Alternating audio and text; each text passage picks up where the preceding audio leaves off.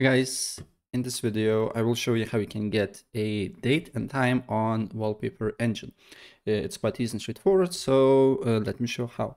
First of all, you need to go to Steam, then you need to go to Community, and on Community, on Search for Products, you just need to write Wallpaper Engine, right? Or click on this thing here. Nevertheless, you should end up here.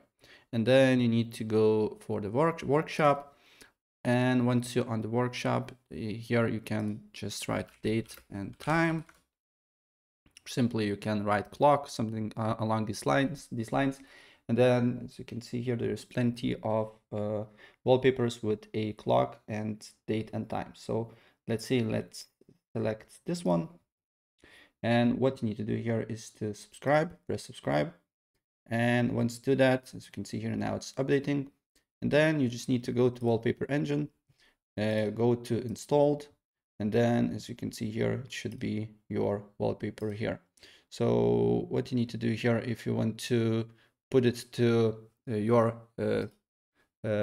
basically desktop, is to basically select display. As you can see here now it's selected, but for example, I want to use to this one as well.